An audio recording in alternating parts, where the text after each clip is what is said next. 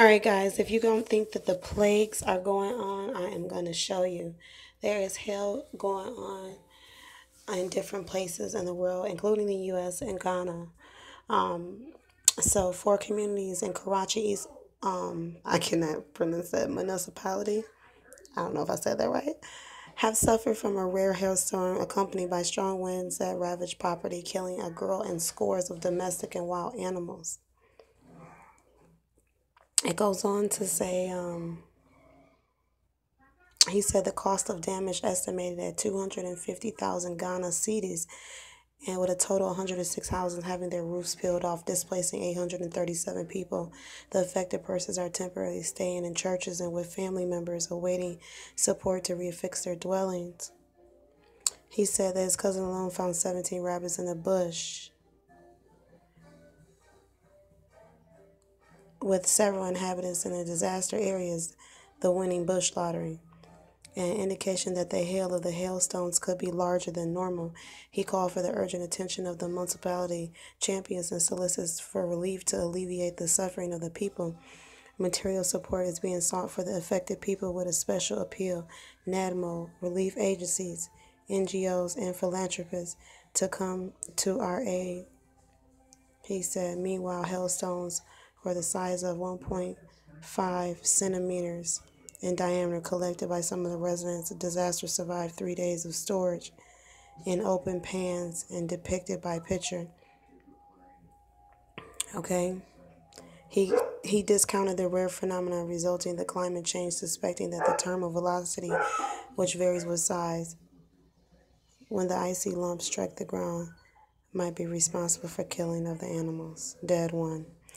There also was a hailstorm in the state of Arkansas, and hail of all sizes came down last night on 3/11.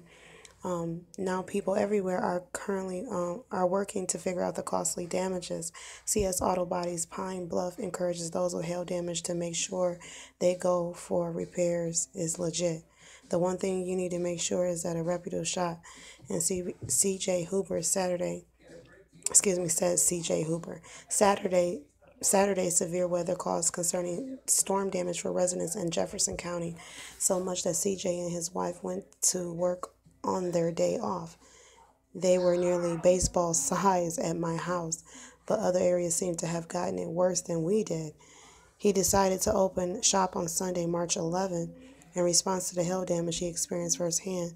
Both his home and car and many of the Jefferson County woke up to broken glass and busted windshields. I've been covering people's windows that need covering and just talking to everybody, letting them know the process of everything. Most people don't know how everything works, and I would call the insurance company first. The Court family was out to eat when they started to hear the hail pour down outside. It just let loose, and all we could do was hear it. It was hitting the metal roof of all the place that we were eating. Everybody ran out to look, and we saw how big it was. Pool-sized balls of hail cover the ground, Regina Corp said. Her windshield is broken and car damage at what she estimates to be about 14 dents. I'm sure it's going to be a decent amount to get the dents in windshield back to what it looked like before. Hubbard's main concern is making sure that those communities safe vehicles to put on the road.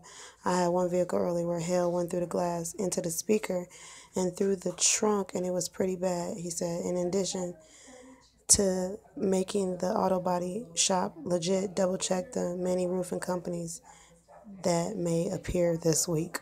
Wow. Wow.